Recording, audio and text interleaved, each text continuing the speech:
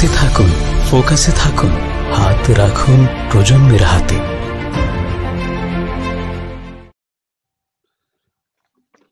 আসসালামু আলাইকুম সম্মানিত দর্শক শ্রোতা, আমাদের সাথে যারা যুক্ত হয়েছেন দেশে এবং বিদেশে, সবাইকে আমাদের ফোকাস টিভির পক্ষ থেকে অভিনন্দন ও মুবারকবাদ জানাচ্ছি। সম্মানিত দর্শক মণ্ডলী, আজকে আমাদের উদ্বোধনী অনুষ্ঠান, আজকেই আমাদের পথযাত্রা শুরু। আশা করি আপনারা সবাই আমাদের পাশে থাকবেন। আমরা দেশে এবং বিদেশে যারা রয়েছেন তাদেরকে নিয়ে কাজ করব। আমরা পজিটিভ বাংলাদেশ চেতনায় মুক্তিযুদ্ধ নিয়ে কাজ করছি। মুক্তিযোদ্ধা এবং মুক্তিযুদ্ধের সংগঠক, কবি, সাহিত্যিক, সাংবাদিক, রাজনৈতিক ব্যক্তিত্ব, সর্বোপরি বাংলার সংস্কৃতি নিয়ে এগিয়ে যেতে চাই। আমি প্রথমেই মহান আল্লাহ রাব্বুল আলামিনের কাছে শুকরিয়া জানাচ্ছি। তথ্য প্রযুক্তির এই প্রতিযোগিতার যুগে আমরা ছোট্ট পরিসরে এগিয়ে এসেছি। আপনাদের সবার সহযোগিতা, সাহায্য আমাদের পাশে থাকলে আমরা ইনশাল্লাহ এগিয়ে যেতে পারবো। যাদেরকে কখনোই ধন্যবাদ দেয়া হয় না, কারণে অকারণে বিরক্তি করি, সব সময় জ্বালাতন করি, আমার বন্ধুরা, সবার কাছে আমার অভিনন্দন এবং শুভেচ্ছা। আমি সৌভাগ্যবান, আমার একটা বিশাল শক্তি আমার বন্ধু মহল। আমি যখনই কোনো ভালো কাজে হাত দেই, তাদের সহযোগিতা আমি সব সময় পাই এবং তাদের সহযোগিতা অনুপ্রেরণায় আমি কাজ করি, আমি এগিয়ে যাই। আমি আজকে আমাদের এই যে আয়োজন ফোকাস টিভি শুরু করতে যে আমার বন্ধু মহলের সর্বোপরি সব ধরনের সহযোগিতা আমি পেয়েছি। তারা এখন পর্যন্ত তারা আমাকে যোগাযোগ করছে, কি হচ্ছে না হচ্ছে সব নিয়ে আমরা এগিয়ে যাচ্ছি। আজকে আমাদের অনুষ্ঠানের শুরুতে আমি আমার বন্ধু মহলের কাছে ধন্যবাদ জ্ঞাপন করছি এবং মহান আল্লাহ রাব্বুল আলামিনের কাছে শুকরিয়া জানাচ্ছি যে আমাদেরকে আল্লাহ রাব্বুল আলামিন এই শক্তি দিয়েছেন, এই সুযোগ দিয়েছেন। আজকে আমরা এই ফোকাস টিভি নামে একটা টিভির ফেসবুক ভিত্তিক প্রোগ্রাম শুরু করছি। আজকে আমি আসলে কিছু বন্ধুজনের নাম নিতে চাই, যাদের সহযোগিতা, অনুপ্রেরণা এবং শুরুতে আমি যাদের সাথে যোগাযোগ করেছি, কথা বলেছি, আমি তাদের নাম নিতে চাই। এবং নাম নিতে গেলে সবার নাম নিতে হবে। সবাই আমাকে, আমার বন্ধু মহল, আমাদের প্রিয়জন আড্ডার যারা রয়েছে সবাই আমাকে সমর্থন করছে। আমরা এগিয়ে যাচ্ছি, আমরা সবাই ফোকাস টিভি আমরা বন্ধু মহলের। আমি শুরুতে যাদের সাথে যোগাযোগ করি তাদের মধ্যে রয়েছে আমার বন্ধু আলমগীর হোসেন, সুহেল, জাহান আলম। আসলে যে জাহান আলম, সে কবি, সাহিত্যিক, সে লেখালেখি করছে, আপনারা সবাই জানেন, খুবই পরিচিত মুখ। সে মূলত আসলে আমাদের নাম কি করব সব ধরনের সহযোগিতা সে আমাকে করে যাচ্ছে সার্বক্ষণ। সে আমার পাশেই রয়েছে সব সময়।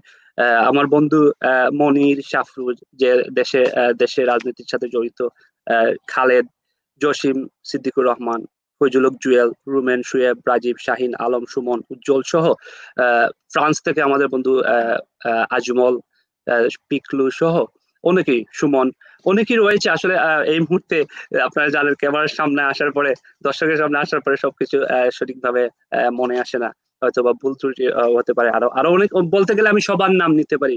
সবাই আমাকে সহযোগিতা করেছে। আমার আরেকটা শক্তির জায়গা রয়েছে, যেটা আমি আপনাদের সাথে আজকে শেয়ার করতে চাই। যদিও তাদেরকে কখনো আমি বলিনি যে ধন্যবাদ বা শুকরিয়া, তাদেরকে কখনো করে বলা হয়নি। আমার আর একটা ছোট গ্রুপ, ছোট ভাই যারা রয়েছে, আমি যখনই কোনো ভালো কাজে হাত দিই, আমাদের বন্ধু মহলের মতো তারাও আমার সাথে এসে আমার কাঁধে কাঁধ মিলিয়ে কাজ শুরু করে। প্রথম থেকে, এখন থেকে না, যখন থেকে আমি সাংস্কৃতিক অঙ্গনের সাথে জড়িত, মিডিয়ার সাথে জড়িত, যখনই আমি কোনো কাজে হাত দিই তখনই তারা আমার পাশে এসে দাঁড়ায়। তাদের মধ্যে বিশেষ করে রয়েছে আমাদের বহু গুণে গুণান্বিত আমার এক ছোট ভাই আসিফ আফজাল। সে শিল্পী, সঙ্গীত শিল্পী, আর্টিস্ট, এবং আজকে আপনারা যে প্রমোটা দেখেছেন আমাদের, সে প্রমোটা করে দিয়েছে আমাদেরকে। তারপরে রয়েছে দিলওয়ার, হাসিনুর, আরেক দিলওয়ার ভাই, ছোট ভাই দিলওয়ার, জুয়েব, মুকিত, বিজয় সহ আমাদের আরেক ভাই যে ফ্রান্সে রয়েছে, মিজান। একটু আগে সে আমার খবর নিচ্ছে, ভাই কেমন আছে। তারপরে আমাদের আরেক ভাগনা রফিক, অনেকেই রয়েছে। আসলে আমি কৃতজ্ঞ সবার কাছে, আমাকে তারা সহযোগিতা করে থাকে। আজকে আমি আসলে আমার কথা দীর্ঘায়িত করব না। আজকে আমাদের মধ্যে যিনি রয়েছেন, আমাদের সবার শ্রদ্ধেয় বাংলার গুণীজন, বাংলার সূর্য সন্তান, বীর মুক্তিযোদ্ধা ডাক্তার নজরুল ইসলাম আমাদের সাথে রয়েছেন। আজকে উনি আমাদের আজকের এই অনুষ্ঠানের উদ্বোধন করবেন। স্যার, আপনাকে আমাদের অনুষ্ঠানে আসার জন্য আমি ধন্যবাদ এবং কৃতজ্ঞতা জানাচ্ছি আমাদের সবার পক্ষ থেকে, আমাদের ফোকাস টিভি পরিবারের পক্ষ থেকে। কেমন আছেন? হ্যাঁ, আমি ভালো আছি। ধন্যবাদ তোমাকে আমাকে এই অনুষ্ঠানে ইনভাইট করার জন্য। যে আমি শুরুতে আমি আপনার কাছ থেকে আজকে আমাদের উদ্বোধনী অনুষ্ঠানের দু একটি কথা বলার জন্য এবং উদ্বোধন ঘোষণা করার জন্য আমি আপনাকে বিনীত অনুরোধ জানাচ্ছি। ধন্যবাদ তোমাকে। উপস্থিত দর্শক শ্রোতা, আসসালামু আলাইকুম। ফোকাস অনলাইন টিভির আয়োজক আমার ছোট ভাই স্নেহ সম্পদ আমিনুল হক ওয়েসের অনুরোধে আজ আমাকে এই অনুষ্ঠানে যোগ দিতে হচ্ছে। ফোকাস অনলাইন টিভির মাধ্যমে তারা চায় পজিটিভ বাংলাদেশ চেতনায় মুক্তিযুদ্ধ নিয়ে কাজ করতে, সেখানে থাকবে সাহিত্য, সংস্কৃতি এবং অন্যান্য বিষয়, এবং যেখানে থাকবেন মুক্তিযোদ্ধা, মুক্তিযুদ্ধের সংগঠক, কবি, সাহিত্যিক, সাংবাদিক, রাজনৈতিক ব্যক্তিত্ব, সকল মুক্তিযুদ্ধের চেতনায় উদ্বুদ্ধ মানুষ। আমি তাদের এই মহতি প্রয়াস সফল হোক, সার্থক হোক, এই কামনা করে আনুষ্ঠানিকভাবে ফোকাস অনলাইন টিভির অনুষ্ঠান উদ্বোধন অনুষ্ঠান করলাম। সবাইকে ধন্যবাদ। স্যার, ধন্যবাদ আপনাকে। আমি আরেকটা বিষয় যেটা আসলে আমাদের দর্শককে বলতে হচ্ছে, আমি এখানে এই জিনিসটা উল্লেখ করতে চাই, যদিও আমি সাংস্কৃতিক অঙ্গনে দেশে থেকে বড় হয়ে এসেছি, সাংস্কৃতিক অঙ্গন মিডিয়ার সাথে আমি জড়িত ছিলাম। এখানে আমার একটা বড় শক্তি যেটা বলা হয়নি আসলে, সজল জুনেদ আমার সজল জগন্নাথপুর আর্ট স্কুল পরিবার, যেটা আমাকে সর্বোপরি মানে সাপোর্ট করে যাচ্ছে। আমাদের জুনিয়র অনেক ছাত্র, আমার অনেক ছাত্র রয়েছে যারা সব সময় কি হচ্ছে স্যার বলেন, আমরা কি করব। তারাও কিন্তু এখানে ছুটন রয়েছে, মিটি রয়েছে, তারপরে কুশল রয়েছে, শিপা রয়েছেন এখানে, তারপরে অনেকেই রয়েছেন, আমার সবার নাম মনে আসছে না। তারপরে এখানকার আমি ম্যানচেস্টারে আসার পরে আপনাদের মতো যারা রয়েছেন, আপনাদের সান্নিধ্য পেয়েছিলাম বলেই আজকে আমরা এই প্ল্যাটফর্ম করেছি। তাদের মধ্যে আমি কিছু নাম উল্লেখ করতে চাই, যাদের কাছে আমি কৃতজ্ঞতাও জানাতে চাই। বিশেষ করে এখানে আমাদের সাংবাদিক কলামিস্ট ফারুক জুসি ভাই রয়েছেন। আমি 52 বাংলা টিমের আমি একজন সদস্য, আমি কাজ করি ওনাদের সাথে। আমি ফারুক ভাইকে ধন্যবাদ জানাচ্ছি, আপনি আমাকে অনেক উৎসাহিত করেছেন কাজ করার জন্য। তারপরে আমি কৃতজ্ঞতা জানাই আমাদের প্রবাস বাংলা টিভির সিইও আমার শ্রদ্ধেয় জুনেদ ভাইয়ের কাছে। উনিও আমাকে প্রবাস বাংলা টিভিতে কাজ করার জন্য অনেক সুযোগ করে দিয়েছেন। আমি কাজ করছি ওনাদের সাথে, আমি প্রবাস বাংলা টিভির একজন সদস্য।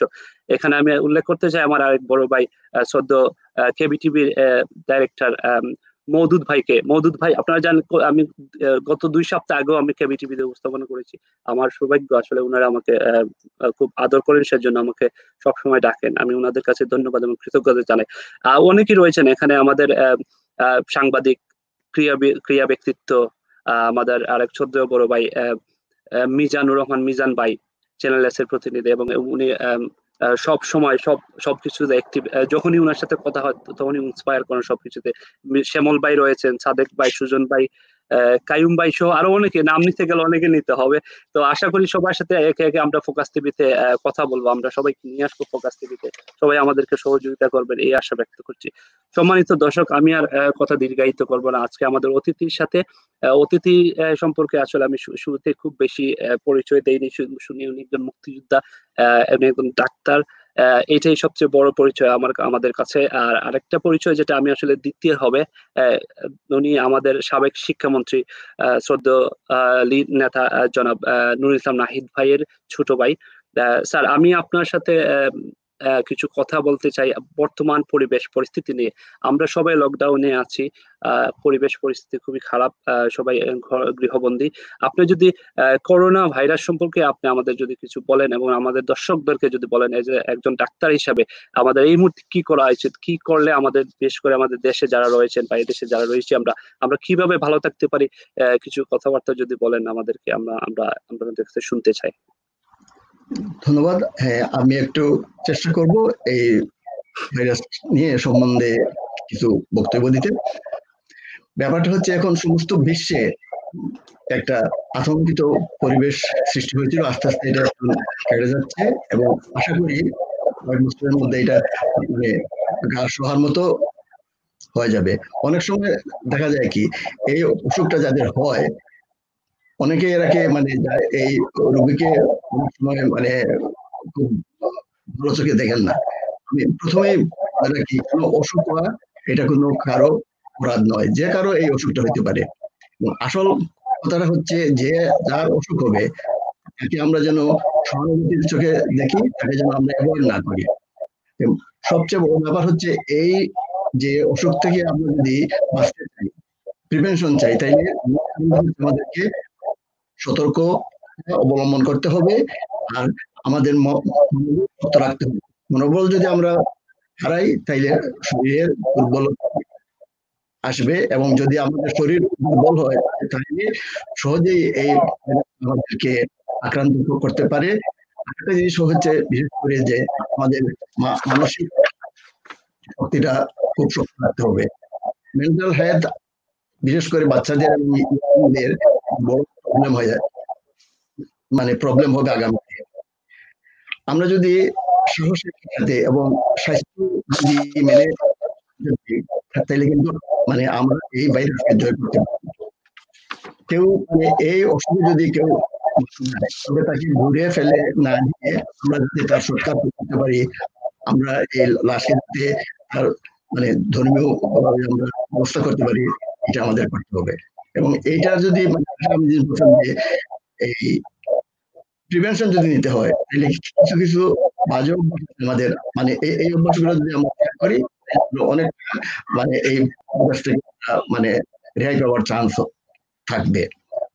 যেমন আমরা অনেকে মুখে আঙ্গুল দেই, মানে মধ্যে দেই, কাগজ টাকা পয়সা মানে আঙ্গুল দিয়ে উল্টে এই জিনিসগুলো মানে বাদ দিতে হবে।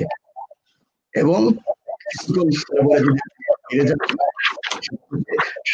দিয়ে 20 সেকেন্ড হাত দিতে হবে। আমি মনে করি বাইরে মাস্ক মানে বাধ্যতামূলক কিনা অনেকে এই নিয়ে অনেক প্রশ্ন আছে, তবে মানে আমি মনে করি মানে প্রিভেনশনের জন্য এটা করতে পারেন এবং যেগুলো সাবান দিয়ে হাত ধুলেই হবে, মানে এমন কোনো ব্যাপার না যে মানে ব্যাকটেরিয়াল সাবান দিতে হবে। এই ওষুধটা কিন্তু ব্যাকটেরিয়াস না, এটা লাগে ভাইরাসের মাধ্যমে এটা ছড়ায়। সবচেয়ে ব্যাপার হলো যে এই ইমিউনিটি যদি আমাদের শরীরে আমরা শক্ত করতে চাই তাইলে দুইটা জিনিসের উপরে আমাদেরকে শক্ত থাকতে হবে। একটা হচ্ছে আমাদের ফিজিক্যাল স্ট্রেংথ রাখতে হবে, একটা হচ্ছে মেন্টালি আমাদের স্ট্রেংথ রাখতে হবে। ফিজিক্যালি আমরা স্ট্রেংথ যদি থাকি তাহলে 6 থেকে 8 ঘন্টা মানে প্রতিদিন আমাদের হবে 10 থেকে 30 মিনিট পর্যন্ত মানে যদি আমরা একটু হাঁটি করি মানে বেশি দূরে একটা হাঁটাহাঁটি করি, সামান্য করি, এটা করতে হবে। এবং মানে এই সময় খুব সুন্দর সময় আসছে যে ভিটামিন ডি যাতে আমরা পর্যাপ্ত পরিমাণে এইটা গ্রহণ করতে পারি। এবং খাওয়া দাওয়ার ব্যাপারে একটা জিনিস খুব লক্ষ্য করতে হবে, জাতীয় খাবার গুলো আমরা বেশি খাই, সাথে সাথে ভেজিটেবল এবং প্রচুর পরিমাণে পানি পান করা খুবই উত্তম। এবং ভিটামিন সি যুক্ত খাবার যেমন ফল মূল, কমলা লেবু, সিজনাল ফ্রুট যেগুলো আমরা খাই খুবই মানে আসবে। চেষ্টা করব মানে সবসময় না না হইলেও জানি গরম পানিটা যেন আমরা খাওয়ার জন্য ইউজ করতে পারি। বিশেষ করে ফাস্ট ফুড, সুগার এবং সমস্ত জিনিসটাতে আমরা একটু কম খাই, সেই দিকে আমাদেরকে মানে দৃষ্টি দিতে হবে। এবং মধু, লেবু যেটা মানে এগুলো আমরা ইউজ করতে পারি। আরেকটা জিনিস হচ্ছে মেন্টালি আমাদেরকে ফিট রাখতে হলে সবসময় হাসি খুশি থাকার চেষ্টা করা, যতদূর সম্ভব দুশ্চিন্তা কম করা, সবসময় যেন আমরা পজিটিভ চিন্তা করি যে এই অসুখকে আমরা এই অসুখ শেষ হয়ে যাবে এরকম না, চিন্তা করতে হবে যাতে হতাশাগ্রস্ত না হয় তার জন্য চেষ্টা করা। আমরা অনেকের যার যার ধর্ম যদি নিষ্ঠার সাথে পালন করি, প্রার্থনা করি, মনে শান্তি আসবে, বল আসবে, মেন্টালি অনেকটা হেল্প আসবে। আজ হোক কাল হোক এই লকডাউনটা আস্তে আস্তে উঠে কেন উঠবে, এটা তো সারা বিশ্বে দেখতেছে একটা ইকোনমিক একটা প্রশ্ন আসতেছে। এমনও হইতে পারে যদি লকডাউনটা উঠে আবার মানে সুষ্ঠুভাবে এই পৃথিবীটা ফেরার জন্য না করা গেলে হয়তো অনেক মানুষ মানে 6 মাস 1 বছর পরে না খেয়েও মারা যেতে পারে। লকডাউন কি জন্য রাখা হয়েছিল? লকডাউনটা রাখা হয়েছিল যাতে ভাইরাসটা ধীরে ধীরে মানুষের মধ্যে ছড়ায়। যতদিন না এর ঔষধ আবিষ্কৃত হচ্ছে, যতদিন না ভ্যাকসিন আবিষ্কৃত হচ্ছে, কোনো ঔষধ আবিষ্কৃত হচ্ছে, ততদিন যেন এইটা আস্তে আস্তে তাতে ছড়ায়। আমরা এখনো দেখতেছি যে বিভিন্ন দেশে লকডাউন দেশে কিছু কিছু দেশে দিতেছে। এখন মানে আমাদের সায়েন্টিস্টরা কিন্তু খুবই আপ্রাণ চেষ্টা করতেছেন যে এই প্রতিষেধক এবং মানে সুস্থ হওয়ার ওষুধটা আবিষ্কার করতেছেন, রাত দিন কাজ করে যাচ্ছেন। আমরা আশা করি অচিরেই মানে অন্তত হয়তো 2-4-3 বছর পরে, কিন্তু এই সময়টুকুতে যাতে আমরা হতাশ না হই, এই সময়টুকু যেন আমরা প্রত্যেক দেশের স্বাস্থ্যবিধি নিয়ম মেনে চলি, তাহলে আমরা এটাকে জয় করতে হবে।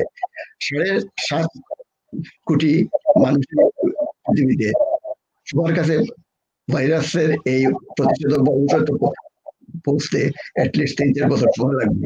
এই সময়টুকু যাতে মানে সুষ্ঠুভাবে থাকতে পারি, সুস্থভাবে থাকতে পারি এবং মানে স্বাস্থ্যবিধির নিয়ম মানে পারি, তাইলে মানে এই আমরা করতে পারবো।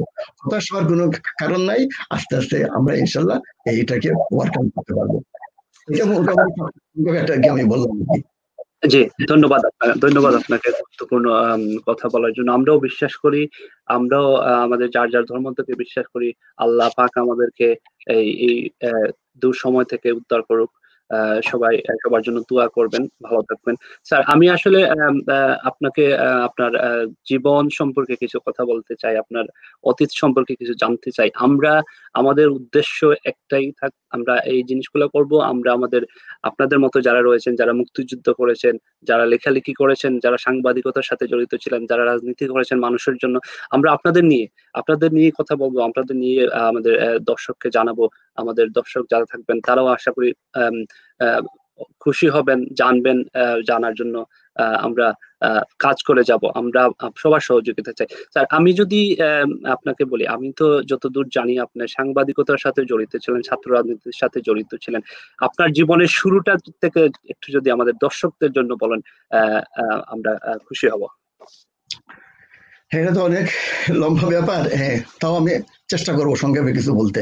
স্কুল থেকেই মোটামুটি ছাত্র রাজনীতির সাথে সংযুক্ত ছিলাম পারিবারিক ভাবেই, কেননা মানে আমার বড় ভাই মানে আগেই নাম বলছো, মানে উনি ছাত্র রাজনীতির সাথে খুবই মানে ওতপ্রোতভাবে জড়িত ছিলেন। তার জন্য ক্লাস 9-10 থেকেই মানে স্কুলে ছাত্র রাজনীতির সাথে আমি সংযুক্ত ছিলাম। আমি যখন এমসি কলেজে পড়ি তখন থেকেই মানে 68 এমসি কলেজে ভর্তি হই, তখন থেকেই মানে ছাত্র ইউনিয়নের মানে একজন কর্মী হিসাবে সরাসরি ছাত্র রাজনীতিতে আমি অংশগ্রহণ করি এবং মানে 69-এর মানে গণ আন্দোলন থেকে শুরু করে 71-এর মুক্তিযুদ্ধ পর্যন্ত একেবারে ছাত্র ইউনিয়নের একজন কর্মী হিসাবে জাস্ট মানে আপ্রাণ চেষ্টা করেছি মানে সক্রিয় ভূমিকা পালন করতে এবং করেছিও।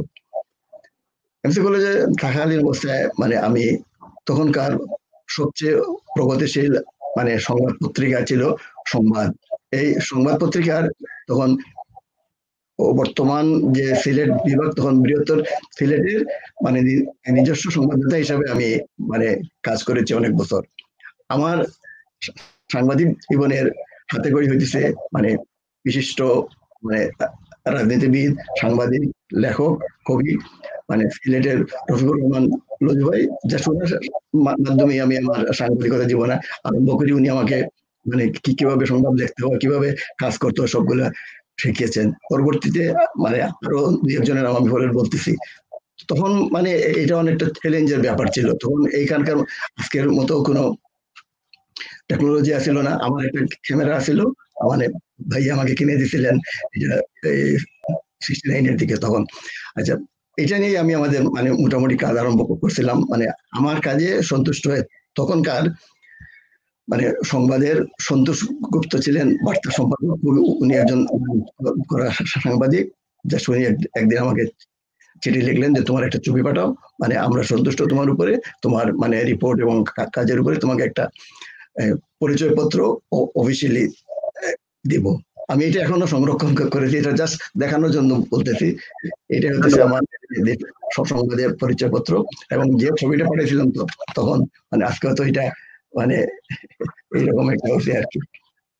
আচ্ছা, তখন তো আপনি অনেক স্মার্ট ছিলেন। আমি তখন কি কম স্মার্ট নাকি? আচ্ছা, এটা হাসার জন্য বললাম। তখন ব্যাপারটা হচ্ছে কি, এই সাংবাদিক জীবনে মানে আরো যে সমস্ত বিশিষ্ট সাংবাদিকদের সাথে আমার মানে ইয়ে হয়েছে, যোগাযোগ হয়েছে, মানে আমি তখনকার সন্তোষ গুপ্ত তখন ভারপ্রাপ্ত সম্পাদক ছিলেন, সম্পাদকের বদরুর রহমান ভাই, তাদের সাথে আমাদের খুবই, এবং এই পত্রিকার মালিকা ছিলেন আহমেদুল কবির সাহেব, উনি আমাদের একবার মানে ঢাকায় নিয়েছিলেন, তখন মানে তাদের সাথে আমার পরিচয় হয়েছে, আলোচনা হয়েছে। 1972 সালে যখন বঙ্গবন্ধু সিলেট আসছিলেন, এর আগে আমরা একটা এই সিলেট প্রেস ক্লাব নামক একটা সংগঠন গড়ে তুলি। ওটা আমাদের আগেই ছিল। তখনকার এই যে যুগবেরীর সম্পাদক এবং মালিকা ছিলেন আমিনুর রশিদ চৌধুরী সাহেব, উনি ছিলেন সভাপতি। আর আমার অত্যন্ত শ্রদ্ধেয় আমার প্রিয় বড় ভাই, যার কাছে আমি অনেক কিছু সাংবাদিকতার অনেক কিছু শিখেছি, তিনি ছিলেন বাংলার স্টাফ রিপোর্টার তোবারক ভাই, বর্তমানে ঢাকা সুপ্রিম কোর্টের অ্যাডভোকেট। তার কাছ থেকে অনেক কিছু শিখেছি। তখন বঙ্গবন্ধু আসার আগে এই সিলেটে একটা প্রেস ক্লাবের, সম্ভবত এটা বাংলাদেশ হওয়ার পরে প্রথম সিলেট বাংলাদেশ প্রেস ক্লাব সিলেট, এর সভাপতি ছিলেন আমিনুর রশিদ চৌধুরী সাহেব, সাধারণ সম্পাদক ছিলেন তোবারক ভাই। মানে আমি একটা পোস্ট ছিল, এটা কি ঠিক আমার মনে নাই, অফিস বেয়ারার কি এইরকম একটা কিছু হবে। এবং পূর্বদেশ পত্রিকার ছিল মুকুল আশরাফ, ইত্তেফাকের ছিলেন আব্দুল মালিক ভাই। মানে তাদের নাম এই মুহূর্তে এখন মনে আসছে অনেকেরই মানে সংযুক্ত ছিলেন বিভিন্ন পত্রিকার। মেইনলি এই কাজটা, এই যে প্রেস ক্লাবের মূল দায়িত্ব পালন করছিলেন তোবারক ভাই। উনি মানে খুবই ভালো লেখালেখি করতেন, উনি মুক্তিযুদ্ধের আমাদের একজন সহযোদ্ধা। পরবর্তীতে যখন বঙ্গবন্ধু আসলেন, আগের দিন একটা এই আমিনুর রশিদ সাহেব আমাদেরকে নিয়ে বসলেন যে বঙ্গবন্ধু তো আসছেন, মানে ওনার গাড়ি ছিল, উনি একটা জিপ না একটা এই পিছনে লেখা ছিল সিলেট প্রেস ক্লাব, উনি আলাদা গাড়িতে আসছিলেন। আমরাও মানে এই গাড়িতে গিয়ে বঙ্গবন্ধুর যেখানে স্টেডিয়ামে, সিলেট স্টেডিয়ামে স্টেজ করা ছিল, পাশে আমাদের জন্য সিলেট প্রেস ক্লাবের একটা জায়গাও আছিল। এটা কিন্তু মানে আমি তখন অনেক ছোট, এবং আমার জন্য এটা সাংঘাতিক একটা জিনিস আমাদের জন্য, সিলেট প্রেস ক্লাবের জন্য। এই জন্য কিন্তু সবই কৃতিত্ব কিন্তু তখনকার আমিনুর রশিদ সাহেবের, উনি তো খুবই পরিচিত মানুষ, হুমায়ুন রশিদ সাহেবের বড় ভাই, মানে সবাই পরিচিত, তো মানে তারই প্রতিপত্তিতে মানে আমাদের একটা জায়গা ছিল। সাংবাদিক হিসাবে আমি মনে করব বঙ্গবন্ধুর সিলেটে যে আসছিলেন, এবং তার স্টেজের একটা মানে নিচে একটা জায়গাতে সিলেট প্রেস ক্লাবের একটা জায়গা ছিল, এবং আমিও একজন ক্ষুদ্র সাংবাদিক হিসাবে এখানে ছিলাম। এটা আমার জন্য অনেক অনেক একটা বড় মানে আমি মনে করি আর কি। মোটামুটি এই সাংবাদিকতার মানে এইটা জিনিস আমি মানে এখনো মনে আছে, অনেক কিছুই বল নাই। আমরা আপনার সাংবাদিকতার জীবন সম্পর্কে জানবো। এখন আমরা আমাদের মূল আলোচনায় চলে যাব। আসলে আমরা আপনাদেরকে জানার জন্য, আমাদের নতুন প্রজন্ম, আমি একজন মুক্তিযোদ্ধার সন্তান এবং আমার সাথে অনেকেই রয়েছে যারা মুক্তিযোদ্ধার সন্তান কাজ করছে।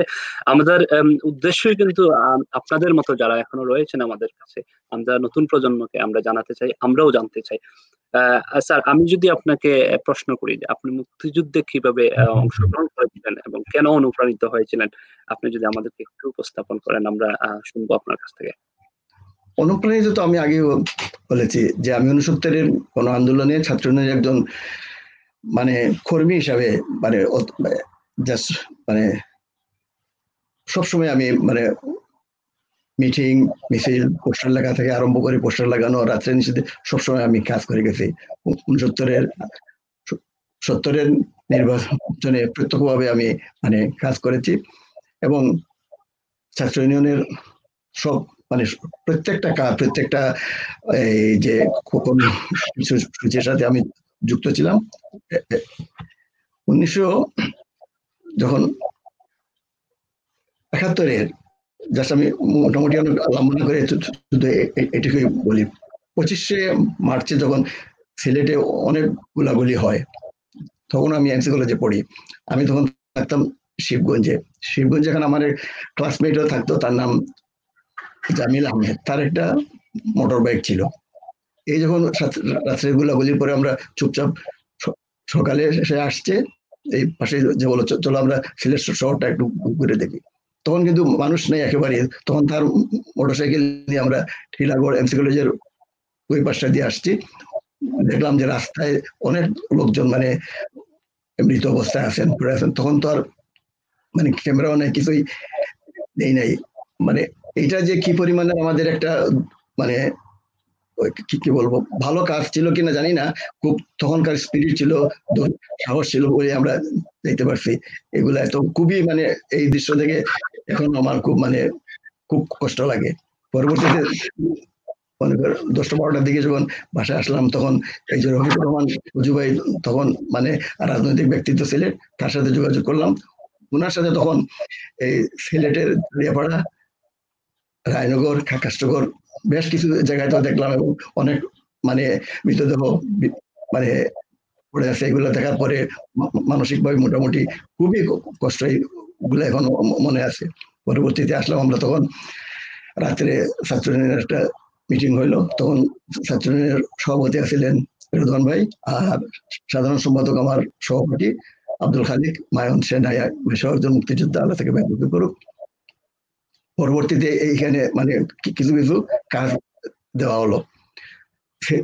সিলেট থেকে তখন বের হওয়ার উপায় নাই, মানে এমন অবস্থা আর কি, মানে কি হবে না হবে এটা তো সাংঘাতিক অবস্থা। আর এর আগেও একটা জিনিস, যে 7ই মার্চ যখন বঙ্গবন্ধুর ভাষণটা যখন সিলেটে আসে, সব জায়গাতে 8ই মার্চ সবাই শুনতে পারে, তারা বন্ধ করে দিল। এইটার পরে আর কোনো শক্তি আর কোনো কিছুই আর মানে চিন্তাই করে নাই। এখন সবাই চিন্তা করে যে একমাত্র ব্যাপার হচ্ছে বাংলাদেশকে স্বাধীন করতে হবে। এবং এই যে একটা স্প্রিয়া, এই যে একটা সংকল্প ছিল তখন প্রত্যেক শ্রেণীর মানুষের কাছে, মানে কোনো শ্রেণী বাদ নাই, যুবক হোক, বৃদ্ধ হোক, ছাত্র ছাত্রী, মানে সব রকমের ডাক্তার, ইঞ্জিনিয়ার, প্রফেশনাল, রিক্সাওয়ালা, এমন কোনো মানুষ নাই যে এর বিপদে। বঙ্গবন্ধু যখন 7ই মার্চের ভাষণে জয় বাংলা স্লোগানটা তখন মুক্তিযুদ্ধের স্লোগান হয়ে গেল। এটা মানে কোনো এই স্লোগানের কোনো বিকল্প নাই। বঙ্গবন্ধু যখন বললেন আমাদের সংগ্রাম মুক্তির সংগ্রাম, এবারের সংগ্রাম স্বাধীনতার সংগ্রাম, তখন থেকেই আমরা মানে সবাই এই মানে ছাত্র সংগঠনগুলো সবই ঠিক করছে যে আর কোনো বিকল্প নাই, বঙ্গবন্ধুর ডাকে এখনই স্বাধীনতা যুদ্ধে অংশগ্রহণ করতে হবে। তখন মানে আমি মুক্তিযুদ্ধে এর আগে তখন সিলেট থেকে আমার বাড়ি বিয়ানীবাজার, এখানে আসা তখন খুবই মুশকিল, খুব সময় এপ্রিলের মাঝামাঝি। কিন্তু এর আগেও মানে সিলেটে যতদিন ছিলাম তখন ছাত্র যা যা দায়িত্ব দেওয়া হয়েছিল সবগুলো দায়িত্ব পালন করার চেষ্টা করেছি, কিন্তু খুবই সতর্কভাবে কাজ করতে হইতো। ইয়াং মানুষ তখন ডর ভয় একটু কম ছিল, আজকে অনেক সময় এগুলা মানে খুবই মানে শিহরিত হই যে কেমনে আমরা এগুলা করলাম। সম্ভবত এপ্রিলের প্রথম সপ্তাহে আমরা মানে একটা শার্ট, একটা মানে লুঙ্গি, আমি আর আমার ফ্রেন্ড জামিল, তার বাড়িও বিয়ানীবাজার, আমরা আস্তে আস্তে কিছু জায়গায় রিক্সা, কিছু জায়গায় বাসে পায়ে হেঁটে সকালে রওনা দিয়ে বিকালে এসে বাড়িতে বসলাম। তখন আমার বাবা চাচারা মানে আমাকে মানে এতদিন আমি কি ছিলাম, কোথায় ছিলাম, কেউই আমাদের জন্য খুবই মানে অস্বস্তিতে ছিল। আর তখনকার ভাইয়া কিন্তু সবসময় সে ইন্ডিয়াতে আছে, তখনকার ইন্ডিয়া রেডিও থেকে মানে ছাত্র সংগঠনগুলো কি করতেছে তার নাম ধরে ধরে অনেক কিছুই মানে প্রচার হইতেছে, কিন্তু আমি কোন জায়গাতে আছি, কোথায় আছি, বাড়ির কেউ জানে না।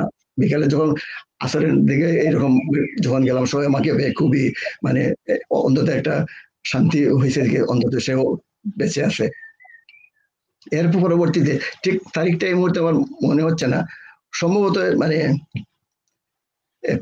ওই এপ্রিলের শেষে অথবা এপ্রিলের ওই সময়কার যখন আমাদের বাজারে আর্মি আসে, মানে খুবই গোলাগুলি করার অবস্থা, সব দিকে একেবারে সাংঘাতিক রকমের অবস্থা আসছিল তখন। মানে যে দিনে যখন গোলাগুলি আরম্ভ হয়, তখন যে যেদিকে পারে মানে পালাইতেছে, এরকমের অবস্থা কি কোনো মানে তখন সম্ভবত এটা এই 1-1:30টার সময় হবে দিনে, এইরকম সময় আর কি। তার জন্য আমরা একেবারে খুবই মানে অস্থির অবস্থা, যে কি হবে না হবে এইগুলা। মানে আমার মনে আছে আমাদের বাড়ির পিছনে আনারসের বাগান আছে বিরাট, আমরা এখানে সব আমার ছোট ভাই বোনদেরকে নিয়ে এখানে আমরা মানে অনেক সময় ঘন্টা 2 ঘন্টা যতক্ষণ গুলি মানে আওয়াজ ছিল আমরা বসেছিলাম, পরবর্তী আমরা মানে বাসায় আসছি। ঘরে যখন আসলাম তখন মানে আসরের ঠিক ঠিক এই সময় তখন বাবা চাচারা বললেন যে না, তোমাকে আর বাড়িতে রাখা যাবে না, কেননা আমাদের বাড়ি এমনিতেই পাকিস্তানিদের টার্গেট ছিল, কেন প্রেসিডেন্ট এবং কিছু পরে পরেই এই যে রেডিওতে এগুলো মানে হইতেছে, এবং মানে আমি তখন ইয়াং ছাত্র রাজনীতির সাথে জড়িত, সবাই জানে। আমাকে আমার বাবা এবং চাচা বললেন যে না, তোমাকে আমাদের মানে বাড়িতে রাখা যাবে না, সেও ইন্ডিয়াতে আছে, তুমিও মানে এখানে যাও, মানে দেখা যাক কি হয়, যদি দেশ স্বাধীন হয় তখন তোমাদের 2 ভাইকে একসাথে দেখবো, না হলে তোমরা এখানে থাকো, আমরা যেভাবে পারি এখানে ম্যানেজ করে নেব। আমার পুরো মনে আছে ঠিক মানে আসলে এইরকম সময়টা হবে। আমার বাবা আমাকে মানে বললেন হ্যাঁ চলো, এই 2-1টা ছোট্ট একটা ব্যাগের মধ্যে 2-1টা কাপড় চোপড় নিয়ে মানে সারোফার অর্ডার আমাদের বাড়ি থেকে প্রায় 2.5 মাইল 3 মাইল দূরে, আমার বাবা আমাকে এই সারোফারের অর্ডারে পর্যন্ত নিয়ে আসছিলেন।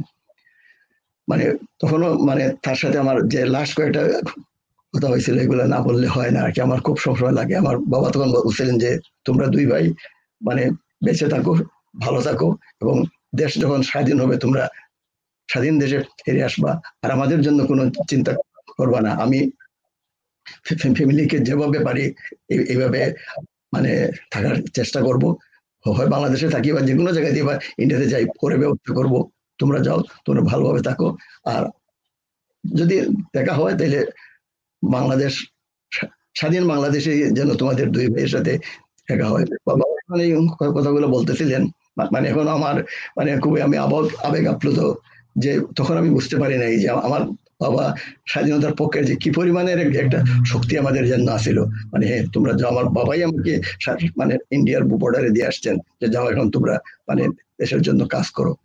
এবং লাস্টে মানে উনি মানে চোখের জল সংবরণ করতে পারছিলেন না, ফুটা হয়ে পড়লো, আমাকে জড়িয়ে ধরে বললেন যাও, স্বাধীন দেশে দেখা হবে, ফি আমানিল্লাহ, এই লাস্ট শব্দটা উনি বলছিলেন। তখন আমি মানে ইয়ে পাড়িয়ে দিছে, তখন দেখলাম হাজার হাজার মানুষ রাস্তা দিয়ে যাইতেছে, কারো কাঁধে বেগ, কারো কাঁধে মানুষ, মানে কারো অর্ধেক কাপড় আছে অর্ধেক নাই, বাচ্চা খুলে নিয়ে বৃদ্ধ মানুষ কেঁদে নিয়ে কষ্টের মধ্যে যাইতেছে। আমি তো একা, ওই কষ্টটা আমার নাই।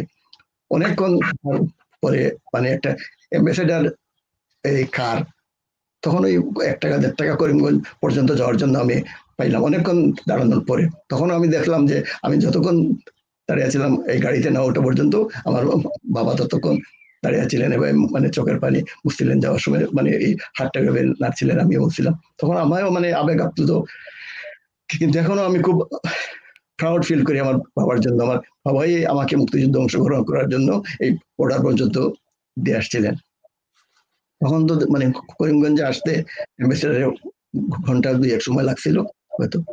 মানুষ আর মানুষ, ছোট্ট শহর করিমগঞ্জ, মানুষ আর মানুষ, বাংলাদেশি মানুষ, এবং যে যেদিকে পারছে ওদিকে যাইতেছে, কাউকে কিছু জিজ্ঞেস করলে মানে সবাই তো একই ভাষার, মানে সিলেটি ল্যাঙ্গুয়েজ করিমগঞ্জ বলে, কে করিমগঞ্জের মানুষ আর কি মানুষ বোঝা যাইতেছে না। এরকম করতে করতে প্রায় মানে 8টা 9টা হয়ে গেছে আর কি রাত্রে। তো আমি খুঁজতেছি একজন মানুষকে পাইলাম যে ভাই মানে এখানে মানে বাংলাদেশের কোনো ক্যাম্প বা এরকম কিছু আছে নাকি, মানে এইটুকু। হঠাৎ একজন বললো হ্যাঁ আছে, তবে শহর থেকে একটু মানে পূব দিকে আছে, এখানে হিন্দি স্কুল নামে একটা আছে, এখানে কিছু মানে রাজনৈতিক নেতৃবৃন্দ এখানে তাদের ক্যাম্প করছেন। তো আমি কিভাবে ওনার কাছ থেকে জানলাম। অনেক দূর হাঁটাহাঁটি পরে প্রায় রাত্রে 11টা দিকে গিয়ে আমি ওই ক্যাম্পে বসলাম। যাওয়ার পরে আমি আশ্চর্য হলাম, যেখানে সবই আমার পরিচিত মানুষ। তখন এখানে আসছিলেন রফিকুর রহমান রজু ভাই, তত্ত্ববারক ভাই, ছাত্রলীগের সভাপতি রেজন ভাই, ইকবাল ভাই, এরপরে পীর হবিবুর রহমান সাহেব, কমিউনিস্ট পার্টির প্রসন্ন কান্তি রায়, অরুণদা সহ আরো অনেকেই। মানে এখানে যাওয়ার পরে আমি আমার মানে প্রাণ ফিরে পেলাম, যে আমার যাদের সাথে আমি 69 থেকে আরম্ভ করে মানে প্রত্যেকটা মানে সংগ্রাম আন্দোলনে আমি মানে কাজ করেছি, ওরা সবাই এখানে আসে। মানে আমার একটা সাহস শক্তি, আমি আর মানে এত রাস্তা যে কষ্ট, এই যে হতাশা ছিল কাকে পাই না পাই সবগুলো আমি ভুলে গিয়ে মানে খুবই একটা পরিবেশ আমাদের সৃষ্টি হলো। এই ক্যাম্পটা ছিল হিন্দি স্কুল নামে পরিচিত। এখান থেকেই মানে সবাইকে মোটামুটি একটা রাজনৈতিক মানে ট্রেনিং হোক মানে এইগুলো দেওয়া হতো, এবং পরবর্তীতে ওই বিভিন্ন জায়গায় মানে পাঠানো হতো। এটা মূল ছিল ন্যাপ, কমিউনিস্ট পার্টি এবং ছাত্র ইউনিয়নের ক্যাম্প। এটাই পরবর্তীতে আমাকে একবার, আচ্ছা ঠিক আছে, ওইগুলো মোটামুটি এইটুকুই, মানে কিভাবে আমি অংশগ্রহণ করলাম মানে এইটুকু আর কি। আচ্ছা, এখন আমি আপনার কাছে আরেকটা বিষয় স্যার জানতে চাই। আপনি যখন ট্রেনিং এ গেলেন, ট্রেনিং এ যাওয়ার পরে ট্রেনিং কিভাবে শুরু করলেন, তারপরে কিভাবে কোন জায়গায় আপনাকে স্থানান্তর করা হলো মুক্তিযুদ্ধে অংশগ্রহণ করার জন্য, একটু যদি স্মৃতিচারণ করেন তাহলে আমরা শুনতে চাই। হ্যাঁ, তখন এর আগে আমাকে পাঠানো হয়েছিল একবার মানে আগরতলাতে মেইন ক্যাম্পে, মানে ক্রাফট হোস্টেল ছিল, এখানে নাম ছিল আগরতলা, যেখানে ওই মানে ভাই ছাত্র ইউনিয়নের সভাপতি ইসলাম নাহিদ ভাই, সেলিম ভাই জেনারেল সেক্রেটারি সহ, এবং মানে কমিউনিস্ট পার্টির মনি সিং, ফফরাত ভাই, নেপের মুদা চৌধুরী, মুজাফর আহমদ, আলতাফ হোসেন সবাই এখানে ছিলেন। মানে আমি মোটামুটি তখন মানে আরেকজনকে সাথে নিয়ে আমাদেরকে ওখানে পাঠানো হয়েছিল। ওইখানে 2-3 দিন থাকার পরে সিদ্ধান্ত হলো যে না, যে যার এলাকাতে চলে যাবে। মোটামুটি এখানে একটা রাজনৈতিক আর একটু ট্রেনিং দেওয়া হয়েছিল। পরবর্তী আবার এখানে আমরা চলে আসলাম। আমার মূল দায়িত্ব ছিল ইয়েতে, মানে আমি যখন মানে এই এলাকার লোক সারোপার, এরপরে করিমগঞ্জ, জকিগঞ্জ, এই এলাকাতে আমরা সাধারণত যে মানে কাজগুলো করতাম, মানে ওইখানকার লোকাল যে আর্মি ক্যাম্পগুলো ছিল, আমার সৌভাগ্য ছিল আমি আসার পরে আরেকটা জিনিস আমি দেখাই। মানে এখানে হইতেছে আমার একটা এই করিমগঞ্জে প্রথমেই মানে ওইটা হইতেছে 16/8 ইংরেজিতে আমাকে করিমগঞ্জ পুলিশ স্টেশনে মানে নাম করা হয়েছে, মানে মুক্তিযোদ্ধা হিসাবে। মানে আমাকে শুধুমাত্র মানে যুদ্ধ না, মানে খবর আনতে হবে, খবর নিতে হবে, মোটামুটি একটা মানে রাজনৈতিক দায়িত্ব, শুধুমাত্র দায়িত্ব দিয়েও কাজ করা হয়েছিল, কাজ করার দায়িত্ব ছিল। এবং কাজের সাথে ছিল এই যেখানে ফিল্ডটা হয়তো দেখতে পারবেন, এই যে ইন্ডিয়ান আর্মি 9 ব্যাটালিয়ন গ্রুপের সাথে। তার জন্য আমাদের একটা সৌভাগ্য ছিল যে মানে মোটামুটি বেশ উপরের মানে আর্মিদের সাথে একটা মানে কাজ করার একটা সুযোগ। হ্যাঁ, যথেষ্ট রিস্কিও আছিল। আমাকে এই করিমগঞ্জে একবার পাঠানো হয়েছিল। করিমগঞ্জে হয়েছিল এই যখন অ্যাটাক হয়, 24 তারিখে অ্যাটাক হয়েছিল, মানে 24 তারিখে আমরা করিমগঞ্জ দখল করি।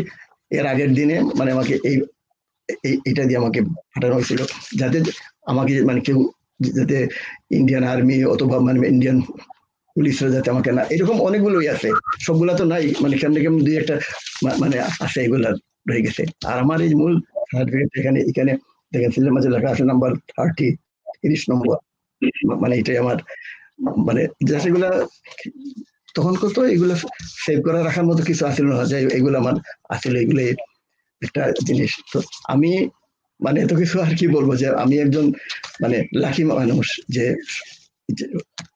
রাইট টাইমে রাইট সময়ে বাংলাদেশের জন্য স্বাধীনতার সংগ্রামের জন্য একজন সাধারণ কর্মী হিসাবে মানে সংযুক্ত ছিলাম, কাজ করছি।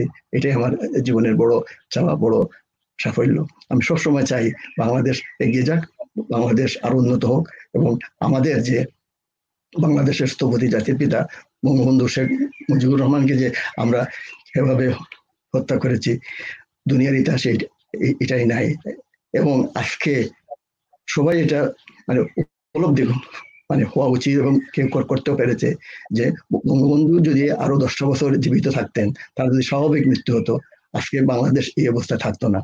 আজকের যে অবস্থায় এটা হতো আরো 20-30 বছর আগে হয়ে যেত। তাই বঙ্গবন্ধুকে মানে 1000 বছরের শ্রেষ্ঠ বাঙালি, দল মত নির্বিশেষে। আমি তো ছাত্রলীগ করতাম না, ছাত্র ইউনিয়ন করতাম, কিন্তু বঙ্গবন্ধু আমাদের জাতির পিতা, জয় বাংলা আমাদের মুক্তিযুদ্ধের স্লোগান। আমি এটাই সবসময় দুঃখের মধ্যে আছে, ধরে আছি। আমি মানে এখন আর বেশি কিছু না বলে আমার মনে হয় মানে অনেক বলছি, অনেক মানে এখন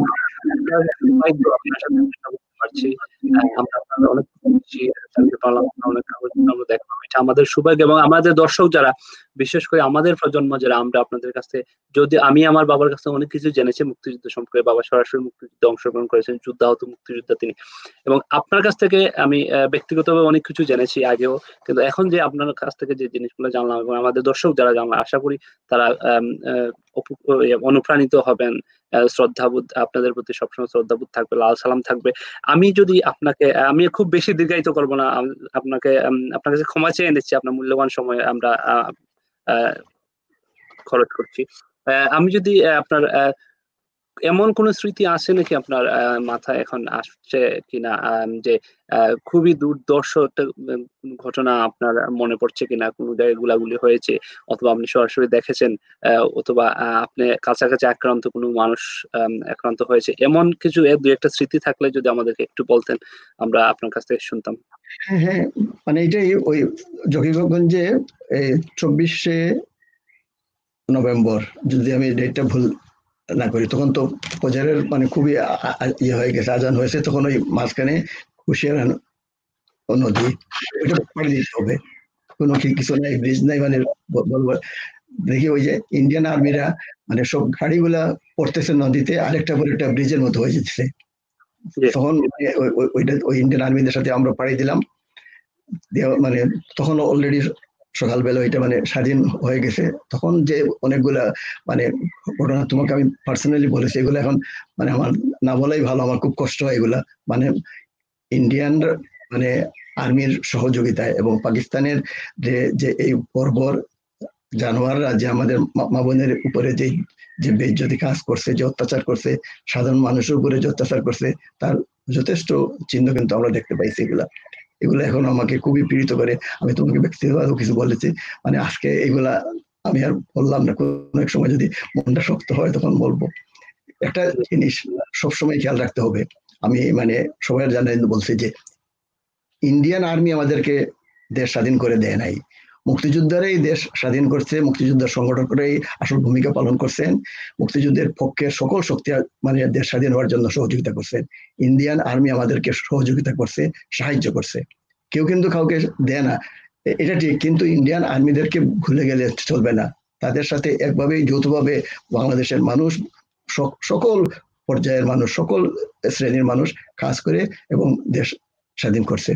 বাংলাদেশের প্রায় 1500 মানে ইন্ডিয়ান আর্মি বাংলাদেশ স্বাধীনতার জন্য তাদের প্রাণ দিয়েছে, এবং ইন্ডিয়া এই প্রায় 59টি মানে ট্রেনিং ক্যাম্প আছিল, এর মধ্যে প্রায় 100টার মতো সাব ক্যাম্প ট্রেনিং দিয়ে বাংলাদেশের মানুষকে ওরা মানে সাহায্য করতে, সহযোগিতা করছে। সকলের সহযোগিতাই আজকে আমরা আমাদের স্বাধীন বাংলাদেশ পেয়েছি। এটাকে ইন্ডিয়া আমাদেরকে কি করলো না করলো বর্তমান পরিস্থিতিতে আমরা সমালোচনা অনেক কিছুই করতে পারি, কিন্তু এটা অস্বীকার করার কোনো উপায় নেই যে ইন্ডিয়ান আর্মির সাহায্য সহযোগিতা, এবং আমরা সবাই মিলেই মানে তাদের সাহায্য সহযোগিতা না পেলে হয়তো 9 মাসে হইতো না, অনেকদিন লাগতো, এটা আমরা জানি না। যেমন অনেকগুলো উদাহরণ আছে, যেমন ভিয়েতনাম 23-24 বছর লাগছে, হয়তো আমাদের কতটুকু লাগতো জানি না, তবে তাদের সাহায্য সহযোগিতা, এবং বিশেষ করে তখনকার দিনে ইন্দিরা গান্ধী যে আমাদেরকে যে সাহায্য সহযোগিতা করছিলেন, হঠাৎ করে একটা জিনিস চলে আসলো, ওনার নাম যখন মনে আসছে, আমার এই মানে সৌভাগ্য হয়েছিল ইন্দিরা গান্ধীর মানে জনসভায় যোগ দেওয়ার জন্য। আচ্ছা মানে তখন আসলে এই মাসটা মনে নেই, খুব সম্ভব শিলচরে মিটিং হয়েছিল। মানে এখানে সব মানুষরা, হাজার হাজার মানুষ, লক্ষ লক্ষ মানুষ এখানে আসছিল। তখন ইন্দিরা গান্ধী বক্তৃতা দিচ্ছিলেন, মানে সামনাসামনি তাই বক্তৃতা শুনেছি।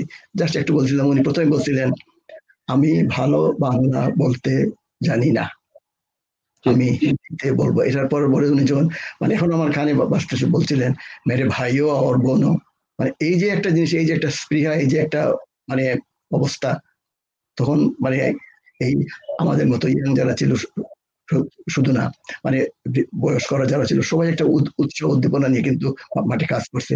আমি ইন্দিরা গান্ধীকে মানে আন্তরিকভাবে স্মরণ করছি, তার প্রতি শ্রদ্ধা নিবেদন করছি। এবং তখনকার দিনের আর্মি যারা আমাদের দেশ স্বাধীন হওয়ার জন্য প্রাণ দিছে, তাদের আত্মার মাগফিরাত কামনা করছি।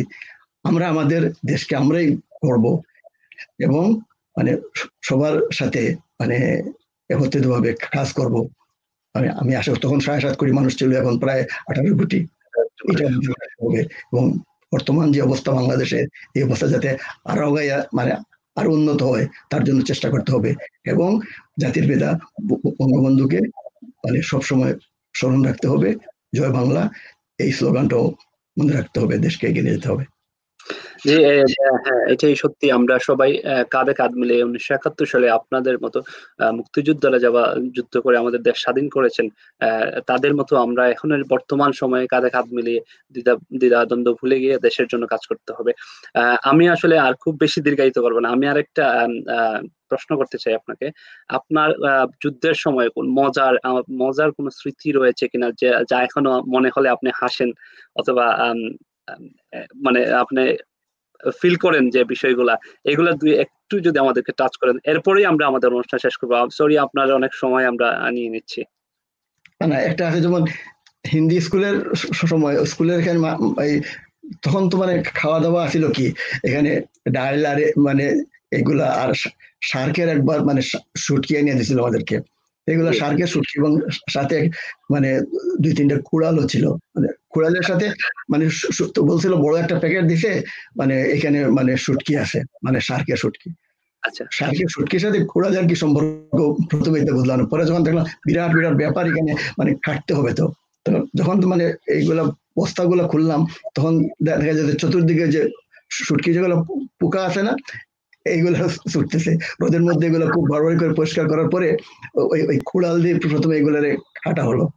হ্যাঁ, কাটার পরে যখন মানে সিদ্ধ দেওয়া হবে, তখন দেখা যায় যে উপরে মানে শুটকির ভিতর থেকেও মানে অনেকগুলো পোকা উপরে আসতেছে।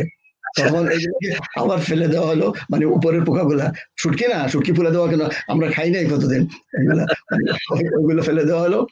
পরে এগুলা মানে আবার তখন আমি মানে যোগ করি, এগুলো বলতে, আরে শুটকি খাইলে, এই শুটকি যখন খাইবা পোকাগুলার সাথে আরো শক্তি হবে, ওগুলোর প্রোটিন আছে, মানে যোগ করার জন্য আর কি, মজা করার জন্য। মানে আমি এটাই জন্যই বললাম যে মানে তুমি বললে একটা বোঝার ব্যাপার, মানে এটা আমার সবসময় ইয়ে আছে যে কুড়ালের সাথে শুটকির সম্পর্কটা কি।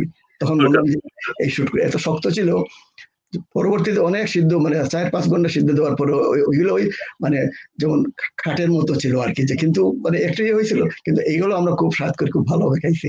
মানে এটা মোটামুটি একটা মনে আছে, হয়তো মনে পরে বলবো। জি, ধন্যবাদ আপনাকে আপনার মূল্যবান সময় দেওয়ার জন্য। আমরা আপনাকে আবারও নিয়ে আসবো। আপনার কাছে অনেক কিছু আমি ব্যক্তিগতভাবে অনেক কিছু জেনেছি, আমরা আরো জানবো আপনার কাছ থেকে। ইনশাল্লাহ আমরা আগামী কোনো এক অনুষ্ঠান আপনাকে নিয়ে আসবো। আমরা আমাদের অনুষ্ঠান দীর্ঘায়িত করব না। আমাদের সাথে যারা ছিলেন সবাইকে ধন্যবাদ এবং কৃতজ্ঞতা জানাচ্ছি। আমি একটু শুরুতে বলা উচিত ছিল, আমি সাংস্কৃতিক অঙ্গনে যাদের কাছে হাত ধরে এসেছিলাম, প্রয়াত আমার জগন্নাথপুর আর্ট স্কুলের প্রতিষ্ঠাতা পরিচালক শ্রদ্ধেয় প্রণব বণিক, উনার অবদান ছিল। আমরা এই যে আমি এখন আপনার সাথে বসে কথা বলছি, দর্শকরা আমাদেরকে দেখছেন, এই জায়গা থেকেও কাজ করেছেন আমার আরেক শ্রদ্ধেয় নাট্যগুরু মানস রঞ্জন রায়। আমি ওনাদের প্রতি কৃতজ্ঞতা জানাচ্ছি। আমাদের সাংস্কৃতিক অঙ্গনে জগন্নাথপুরের, বিশেষ করে আজকে আমি যদিও ভার্চুয়াল লাইফে ফেসবুকে আমাদের বিভিন্ন দেশে এবং বিভিন্ন এলাকায় আমার বন্ধু বান্ধব রয়েছেন, তারপর আমি জগন্নাথপুরটাকে এই জন্যই প্রাধান্য দিচ্ছি। আমি যে এখন যে আপনাদের সামনে কথা বলছি, তার পিছনে কিন্তু আমাদের সাংস্কৃতিক অঙ্গনের যারা ছিলেন তাদের অবদান সবাইকে ধন্যবাদ জানাচ্ছি। আপনাকে কষ্ট করে আমাদের এই অনুষ্ঠানে সময় দেওয়ার জন্য আপনাকে কৃতজ্ঞতা জানাচ্ছি। আপনারা দর্শক যারা আমাদের সাথে ছিলেন, আমার উপস্থাপনায় আমার কথায় যদি কোনো ভুল ত্রুটি হয়ে থাকে আমাকে ক্ষমা সুন্দর দৃষ্টিতে দেখবেন, ক্ষমা সুন্দর করে দিবেন, দৃষ্টিতে নিজ গুণে ক্ষমা করে দিবেন। এবং আগামী কোনো অনুষ্ঠানে আপনার সাথে দেখা হবে এবং আশা করি আমাদের ফোকাস টিভির সাথে আপনারা থাকবেন, আমাদেরকে উৎসাহিত দেবেন, আমাদেরকে পরামর্শ দেবেন। আমরা কাজ করতে চাই, আমরা এগিয়ে যাবো। আমরা আমাদের তারুণ্যে ভরপুর অনেক মানুষজন এখানে রয়েছেন। এখানে আমি একা না, আমার পিছনে অন্তত আপনারা 40 থেকে 50 জন আমার বন্ধু বান্ধব, ছোট ভাই সহ অনেকেই রয়েছে যারা কিন্তু সবাই কাজ করছি। এটা আমরা এই ফোকাস টিভিটা আমাদের সবার, তো আমরা সবাই কাজ করব। আমি আজকের মতো এখান থেকে বিদায় নিচ্ছি। আগামী কোনো অনুষ্ঠানে আপনার সাথে দেখা হবে। আসসালামু আলাইকুম ওয়া রাহমাতুল্লাহি ওয়া বারাকাতুহু। ধন্যবাদ সবাই।